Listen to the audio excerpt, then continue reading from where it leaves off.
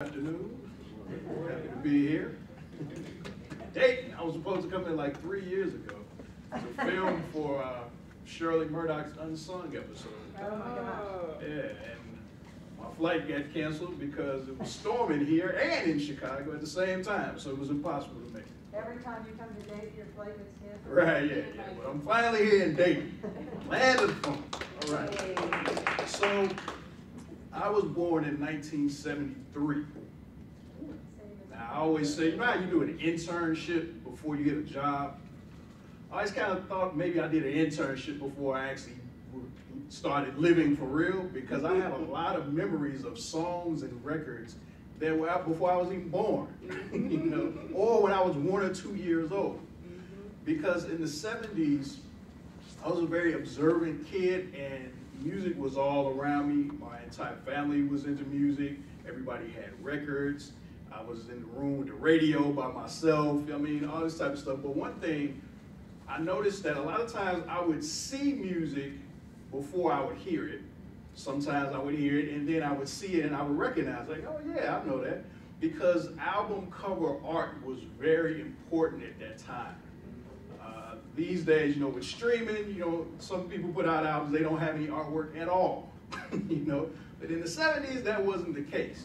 And so, as a person who started collecting records when I was like 5 years old, and has been collecting since then, I noticed that there were certain themes that bands tended to explore with the type of artwork they did in their albums.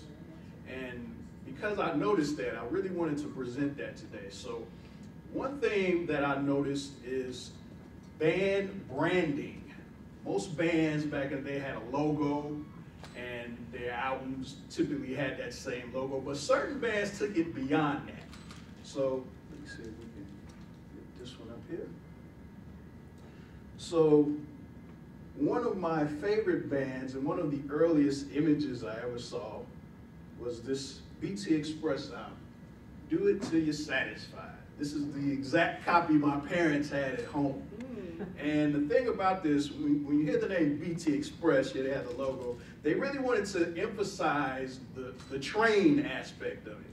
So they're waiting at the train station, and to this day, if I ever take public transportation, I always kind of think of this record because I'm looking to see if it's coming, just like they are on the album cover.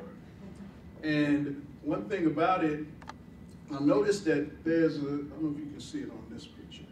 Let me go to a different image here. There's a jacket hanging up in the corner here. And when you open the gatefold up, there's the jacket again. On the back, you see the train leaving. So I always wondered as a kid, did they remember to get the jacket before they left? I always wondered that. Not sure if they did or not. But the train aspect, they kept that going for the next album as well.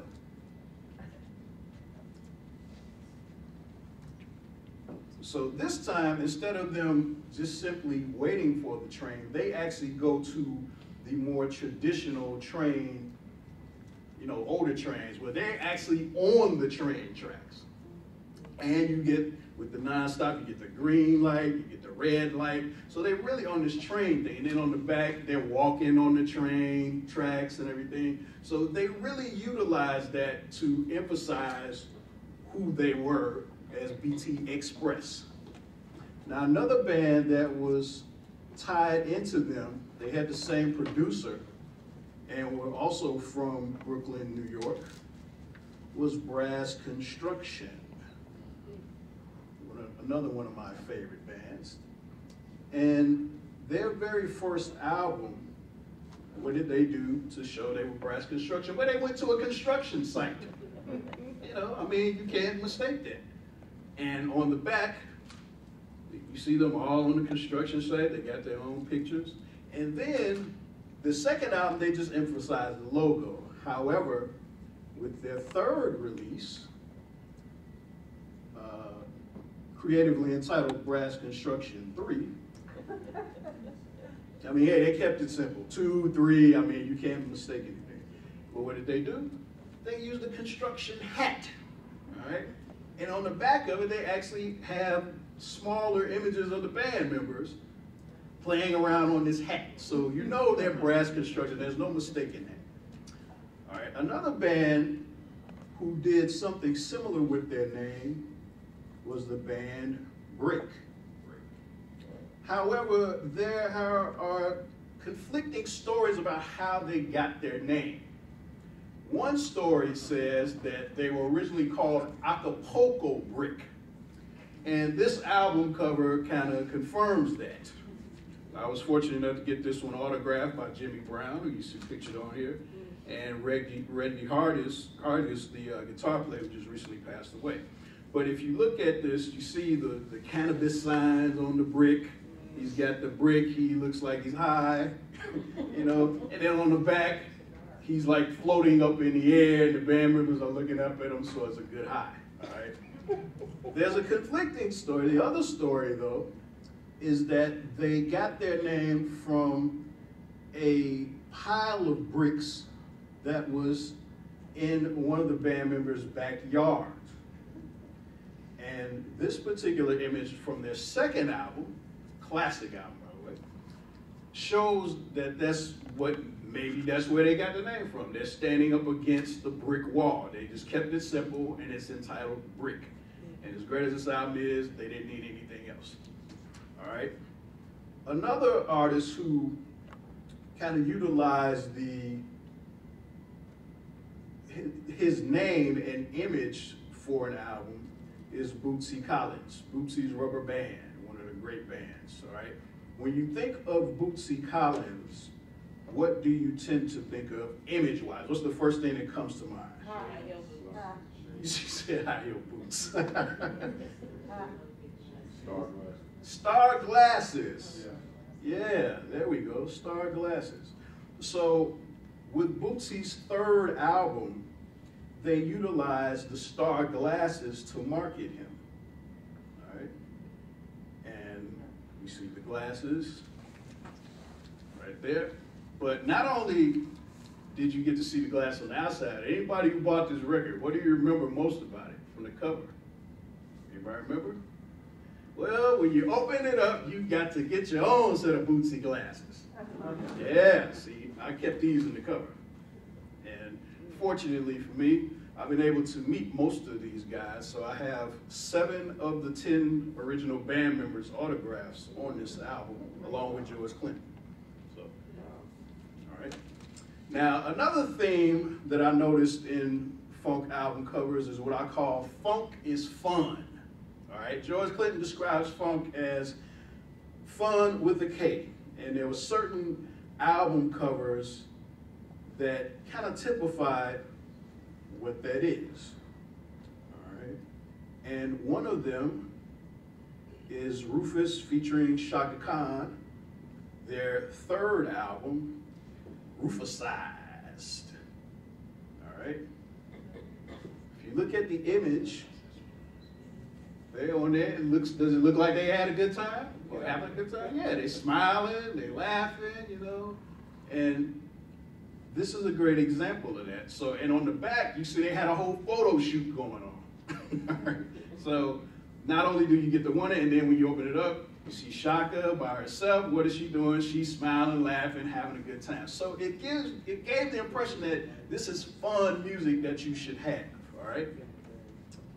Another one of my favorite funk is fun images comes from 1977.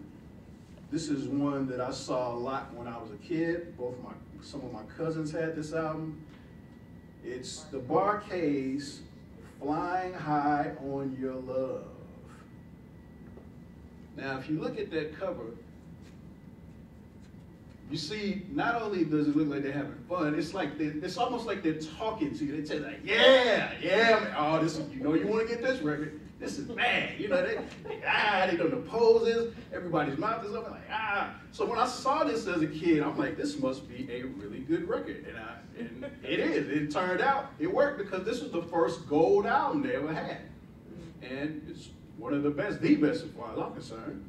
And again, I was fortunate enough to get this autographed by James Alexander, the bass player and leader, and Larry Dotson, the lead singer.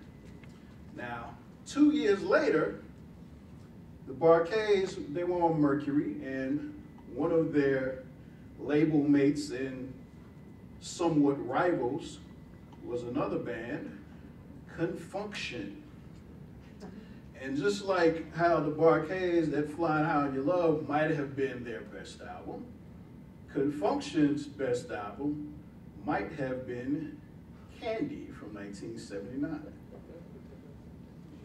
The Candy image was just there and it disappeared. Oh, there it is. All right. So, like the Bar-Kays, again, look at the expressions on these guys' faces. They like, yeah, they got the hands, they, yeah, you gotta get this record, this is bad, you know. And when you opened it up, the gatefold, you got to see the lady with the candy. And who doesn't like candy? I mean, unless you get to a point you just can't have too many sweets, but aside from that, you like candy. So this also gave the impression that funk is fun and it's something you want to be a part of and you want to get this record. And this is another one I was fortunate to get autographed by Felton Pilot, Michael Cooper, and Carl Fuller, who is in the lower right hand, who, if you look at any Confunction album, Carl always had the coolest pose. He's like, yeah, you know. So another Funk is Fun album, all right? Now another theme that I noticed is what I call space is the place. As you all know, in the 70s, you had Star Wars, you had all of this stuff going on. So the space theme was pretty common in the late 70s in particular. So there are several album covers that I noticed explore that theme. And one of the first one we're gonna look at is from the New Orleans funk band Chocolate Milk. They're one of the more underrated bands. Get this out of here. Now, there we go.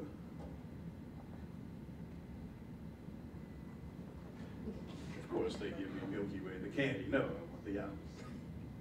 There we go. Okay, so you see, this is actually their 5th album. So they had been around for a few years by the time they got to this, and they did Milky Way. And you have the lady in space, she's like an astronaut. The fact that she's topless, we won't focus on that, but in the 70s, that was, you know, not outrageous. But again, it explores the space theme. They got the chocolate milk spelled out like it's, you know, kind of spacey. You got the rocket ships, the planets. So space is the place was something that was explored in that. Another band who explored something similar to that, right here in Dayton, the band Phase O. And their first album, Riding High. Now with Riding High, you don't have a whole lot going on the album cover, but it obviously has the space theme. You got the planet, the Saturn for the O. You know, you got the black background. The logo is kind of, seems like it's a spaceship almost that's riding. So Riding High explores this theme as well. Another band here from Dayton who used a similar kind of space image is the band Sun. Now, Sun, for this particular album, they actually used the same graphic artist or illustrator that Earth, Wind & Fire used for a lot of their albums. A Japanese gentleman, Shuzi Nagaoki, may not be pronouncing it right, but he did Earth, Wind & Fire's All in All, I Am, Braze, several of their albums. Well, he did a lot of other albums covers as well for people like Electric Light Orchestra. He did Parlette, was a spin-off group from Parliament Funkadelic. And for Sun, he did this particular album. They were coming off their biggest album, which was Sunburn, that had gone gold. So they may have been given a little bit more of a budget for this particular album. And they used it to get a space-themed album cover. You have the spaceship, you can see the different crew people on there. They're really small, but if you look at the album cover, you see that they are part of this whole space movement. And then with their next album, they took it a little bit further. The album Sun Over the Universe. And for this one, I believe this image is actually taken from like one of the spacecrafts at the time, and they were able to use it for the cover. But clearly, this is a space image. For sun, you see the planets and the sun and all that in the background. Now, the thing about it though is you don't have to be in the darkness if you're out of space. You can still be up in the air, but maybe it's during the daytime. So there's another theme that I call, what was the name I called it? Oh, high in the sky.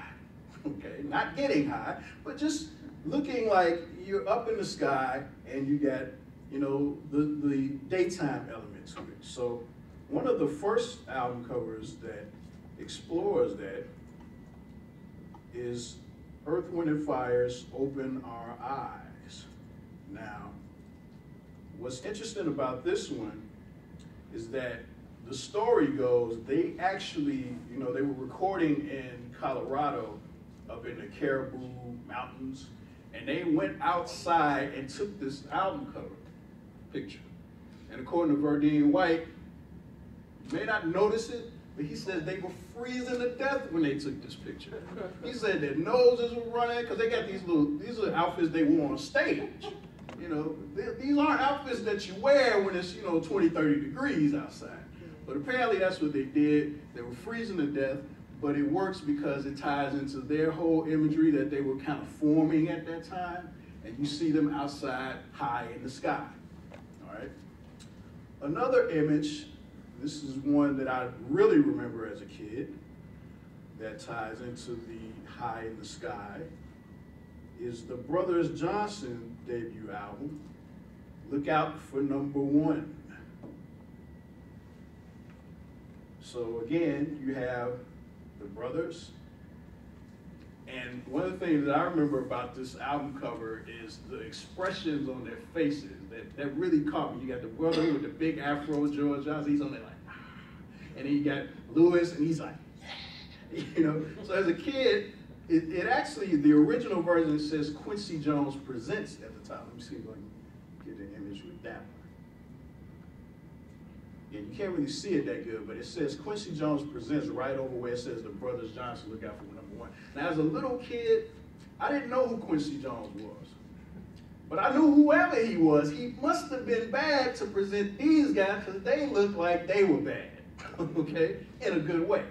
And I remember looking at the album cover and reading the titles, and I'll Be Good to You, yeah, okay, Get the Funk Out my face. Yeah, I know that song, yeah. So I was excited to see this, and this has always been one of my favorites, and got to get it autographed by George Johnson a few years back. Another high in the sky image is the Commodores from the following year, 1977. Now, some people will argue that this is their best album. I say it's the one before that. But either way, you have the Commodores logo just kind of flying high in the sky, you know. And then on the back, you see them doing the same thing with the background image.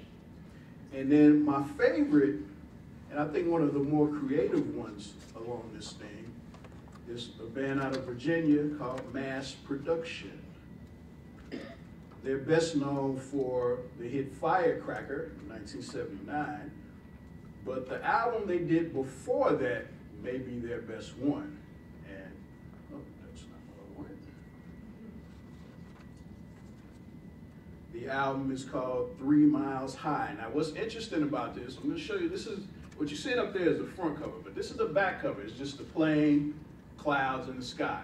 But on the front, you see their image, but they incorporated, they used an effect to put the clouds on their bodies instead of seeing their clothes. And you see it kind of in the background of the logo as well. So they're showing you that they're in the sky and they're gonna put it actually on their bodies. So they're taking it to a whole nother level right there, all right? Now, another theme that I found in album covers is what I call cartoon fantasies. And as a kid, I always loved when album covers had cartoons on them because it kind of tied into, you know, the type of stuff you would see as a little kid. So one of my all-time favorite albums is the Rick James album, Bustin' Out of L7. It was his second release. And in terms of an image, to me, this was his best album cover.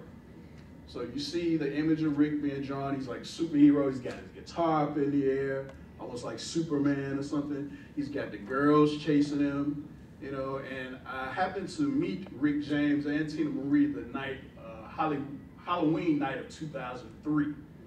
And one of the interesting things that Tina Marie told me is that the girl who's on the far left, she said that she used to tell people that that was supposed to be her, even though it really wasn't, but she said that's what she told people and everybody believed her. So she signed that part of the album cover and Rick signed it as well, all right? Another interesting cartoon, this one kind of combines cartoon imagery and real imagery. It's the second album from Cameo, We All Know Who We Are. So what they did with this one is on the front cover, you see them and they have these animal heads. The animal heads are drawings. So you see them and you're like, okay, who are these cats? But then when you turn it over, you see the actual picture of the band members. So one of the fun things with this one is you can kind of keep flipping it back and forth and trying to figure out who's who. Okay, who's the zebra? Okay, oh, okay, that's the zebra. Who's the lion? Okay, there's the lion. You know, you can kind of have fun with this, and as a kid, you know, you can't miss with that. Another cartoon image that was really big when I saw this as a kid was another band based right here in Dayton, Heat Wave. And their debut album, Too Hot to Handle. Now what's interesting is they had a different cover for this for the British release, but the one that was released here in America looked like this. And I remember seeing this record over my cousin's house. I remember thinking, wow, it must really be hot out there. The record is melting, the fire hydrant is melting. I mean, I don't want to be out there, you know, give me somewhere with some air conditioning or something. But this was a great example of using cartoon imagery to emphasize the band. It's Heat Wave, it's Too Hot to Handle, and you can visually see that with the cover. The band who probably took it to the highest level in terms of using cartoon imagery is another band straight out of Dayton, Lakeside. Now Lakeside, their first album, the first album cover was pretty basic on ABC Records, but once they went to Solar, you got with Dick Griffey, they came up with the whole image of having different cartoons and having them be different characters. And I remember their Unsung episode was actually the very first one that I appeared in 2015, which I thought was fitting. The first episode I'd be in would be a funk band. So one of the comments I remember Steve Shockley making was that Dick Griffey, the head of their label, told them, said, don't nobody care about 9 fools standing on some stairs. He said, you got to make 9 fools look interesting. So they came up with the Shot of Love album cover, where they're all in this Robin Hood kind of gear. And you know, they got the beard, and you got the dogs on the back, they're shooting arrows at the Indian ladies, and you know, so they did a good job with this. But they didn't stop there. They kind of turned that into a whole theme where every album cover did something like that. So their second album, Rough Riders, instead of them being Robin Hood's merry men, they become cowboys. All right? So right here, they're cowboys. And the cool thing about this is with this particular album, they got a gatefold cover, so you can open it up and see the whole band. Instead of just, with this image, you see half the band. With this one, you see everybody. And then when you open it up, you also see them dressed as cowboys. So you get the drawing and you get them, and they said they had a lot of fun with this, you know, that particular day, going to this photo shoot and doing all of this. And the most famous one they did, for their biggest album, came next.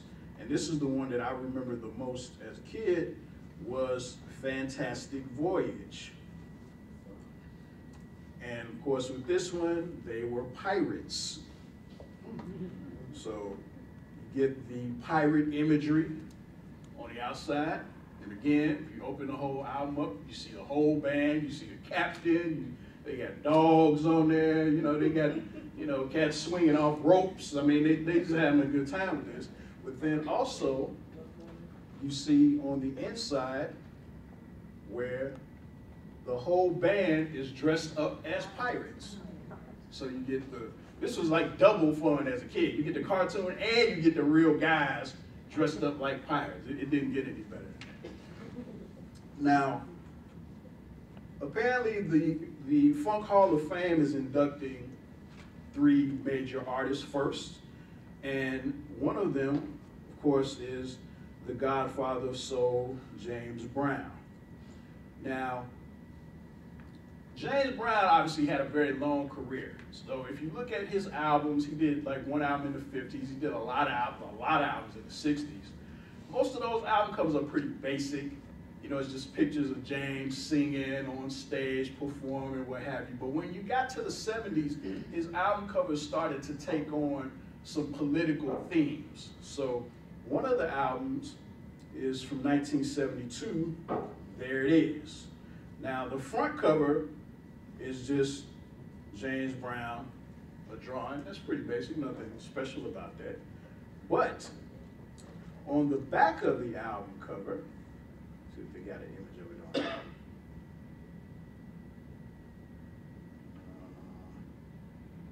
Okay, there it is. On the back of the album cover, he tackles the heroin problem that was plaguing America in the early 70s. So he's got the white horse with the needle. You see the people on the United States map, they're kind of looking like zombies. The white horse is dropping the heroin packets, and he's observing this, you know. So and this was the album that had the song King Heroin, and he did a song called Public Enemy No. 1. He didn't write King Heroin. A guy who was actually in prison wrote those lyrics, but he did Public Enemy No. 1 as his own personal response, and it was such a big thing for him, he actually had to split it up into 2 parts that are both like over 5 minutes long. So he really cared about this particular problem that was plaguing the country at that time. Another issue that he tackled is something that people have been talking about a lot recently, in recent years, is the theme of reparations. And he explores that in a couple of album covers. So the first one where he tackles it is the classic, The Payback. So in this Payback image, right here, you see the big drawing of him, but you also see the hands exchanging money, okay? And on the inside, there's a picture of a farmer on a farm, and they talk about the whole 40 acres and a mule thing. So he goes into this a little bit with his album covers. During the same sessions where they were recording that Payback album, Fred Wesley and the JBs were doing the album Damn Right I'm Somebody. And it explores that same theme kind of from a different angle. And we'll get that one up here.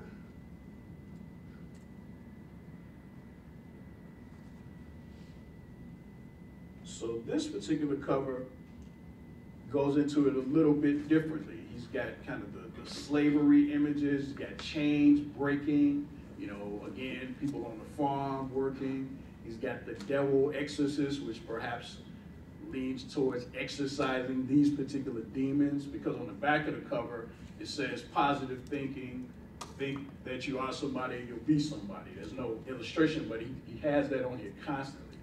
But with the imagery, it kind of ties into the previous album. And this is when I was fortunate to meet Fred Wesley, Maceo, and Fred Thomas, the bass player. If you listen to Doing It to Death, where he says, I believe in Fred Thomas, brother. I met Fred Thomas. I was like, yeah, that's Fred Thomas. You know? But I love meeting those kind of guys, you know. Now, another album cover he did right after that same year explores some problems that were taking place at the time. And that's the album Hell. So this is an album Well, if you look at the cover, there are a lot of different things going on here, okay? So he's got the guy right underneath Hell. You see the guy has a gun to his head. That's actually from a scene from the movie Shaft's Big Score, the second Shaft movie. There's a guy who's a numbers runner, and he's going to these apartments, and Shaft stops him and points the gun at his head. And I noticed that because I'm a black movie aficionado for 70s, so I caught that. But you see, he's got the Watergate tapes. He's got the gas shortage that was going on at that time. You got people homeless. You got the needles. So all of this is happening at the time. And the Vietnam veteran, he's probably a war veteran from Vietnam. All of that's happening in this particular album cover. And then he kind of does something slightly similar with the next one, which was Reality. This was actually the first album where his hit streak kind of died out. It has Funky President, which was a big record, but that was really the last big album he had. But if you look at the cover, it kind of has, it's a similar thing. You got a big picture of him, but then you have the bus representing school busing. You have, in the lower right-hand corner, left-hand corner, there's somebody with a gun. You got rats, you know, fires. So all of this turmoil that's happening at the time. And then on the back, they actually have an image of, I believe that was the Memphis garbage strike that happened where Dr. King ended up going down there. So they tackle all of these different things in the album cover. Now, I have a particular theory when it comes to meeting men. I've always said this for many years. Never, ever trust any man who says he does not like the Ohio players. You know, anytime somebody tells me, I'm like, they had the great songs, they had the coolest nicknames. It's the coolest band ever, okay? The nicknames: Sugarfoot, Satch, Diamond, Merv. I mean, they were just cool. But one of the things I noticed is that in their album covers, they tended to show you what the album was about by the image, so the title tied in with it, okay? So the first Ohio Players album that people really know is Pain. And there's the image of the bald-headed lady with the whip in her hand. But if you expand the album, I always love this, how if you expand it, you get another image. So you got the guy, and he looks like he's in some kind of pain, okay? And inside, they got the whip, so they letting you know, all right? Then the next album they did was Pleasure, all right? You look at Pleasure, you get the same lady, and this time she's in the chains.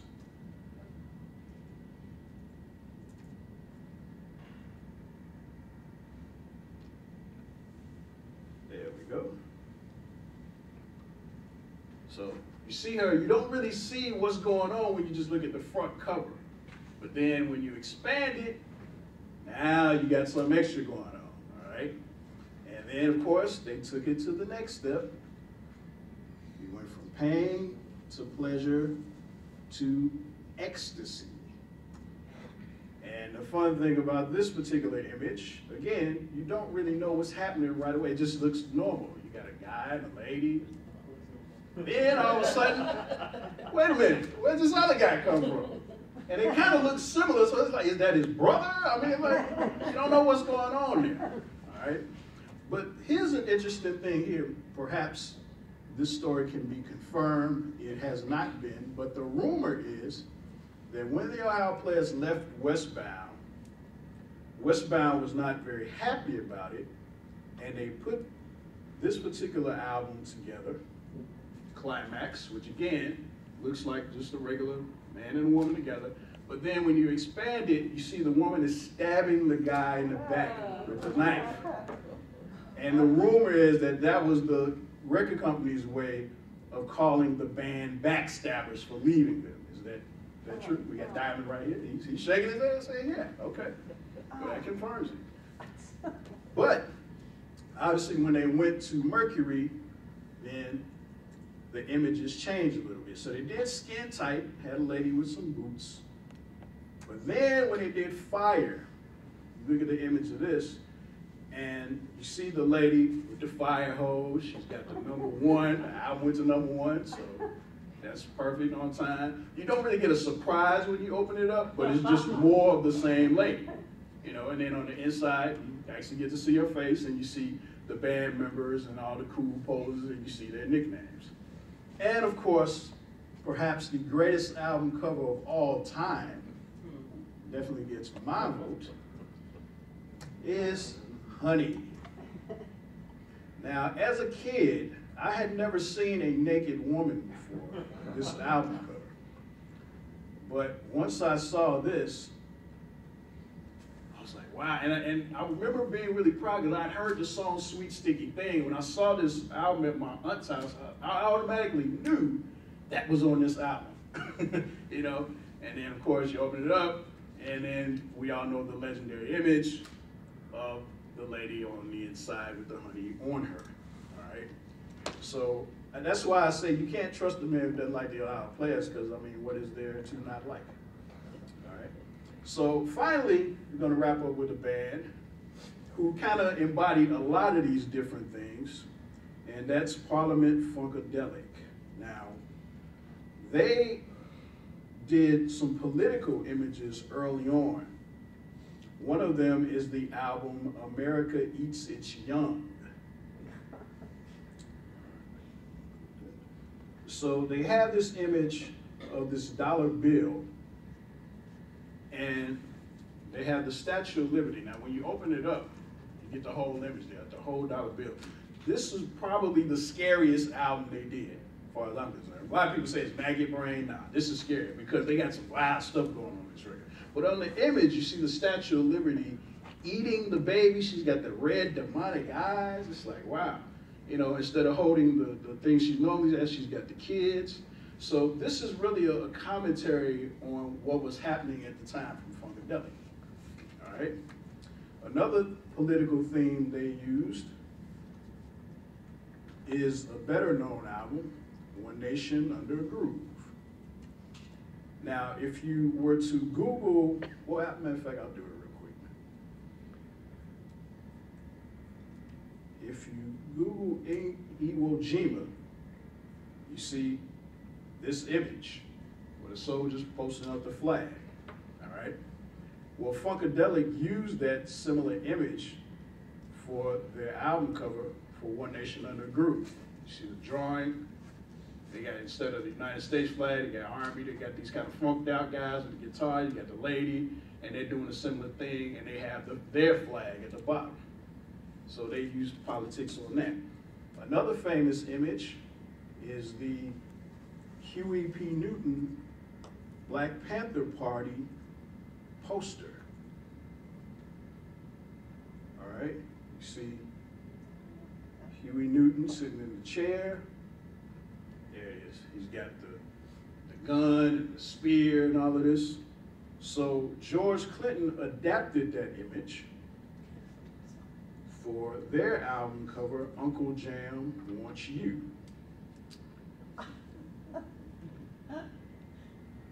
So you see George sitting in the chair. Instead of the traditional gun, he's got his bop gun and flashlight from Parliament to represent the same thing. So instead of, the Black Panther Party had more, a different type of image, George kind of uses that to show that they were rescuing dance music from the blob, sort of a war on disco. Marcus, I hate to interrupt you. This is so interesting and entertaining too, but we've got to wrap up because I've got people in line online waiting to start. Okay. Well, can I do one more? Sure. I have to say, while you're getting it out, that tonight at the concert you'll find out that I was in backup orchestra for help me out here. Isaac Hayes, thank you. In the early 70s, and when they hired string players and woodwind players to back up his band, and the bald-headed lady was always there. Yeah. Person with a spotlight on her head. Okay. And other things. All right, so on the flip side of Funkadelic, we had Parliament. And of Of course, the ultimate space image is one you all are very familiar with, Mothership Connection. So this is the one that kind of starts the whole space imagery thing in album covers. Classic Mothership Connection right there. But as a kid, I was always more interested in the back cover because he landed somewhere. Where did he land? I've always wanted to know, where is this supposed to, is it? Y'all remember looking at, oh, see, I see a California address, maybe he's in California, I don't know. But the fact that he landed and he's got this look on his face, like, yeah. Like, you know this is an album that you want to have, all right? And the final album I'll show is also my all-time favorite album, so I can't just not show this one. It's Parliament's 1978 effort, and it's best known for the song Aqua Boogie. And this one features drawings by Overton Lloyd. Now, it's a basic image. You got Sir Nose, who was introduced on the previous album. You got the bird from Aqua Boogie. And on the back, you get to see the girls going to this festival.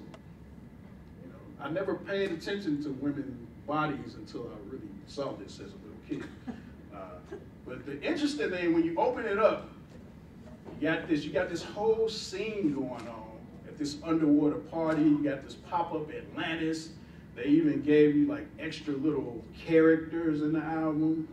You know, you got these, and I actually tried, when I was a kid, I actually popped these out and tried to play with them in the bathtub and ruined them because it was supposed to be underwater. I didn't know, I'm 5, I don't know better, you know.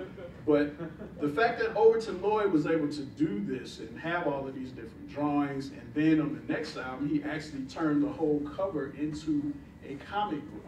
So not only do you open it up one time, you got a whole nother pattern. I spent hours looking at these things and drawing these things myself, and they have an egg on the back, and I actually took an egg out of my mom's, out of the refrigerator, rolled on it, and threw it on the ground to try to make it look like Parliament. I have been album cover. Thank you so much. Great session, great fun. Now we got to try to connect to D'Angela Duff from NYU. You need some help. Yes. He told me he didn't have clothes in his suitcase. He was right. Yeah, the clothes they don't. Yeah, specifically for the album.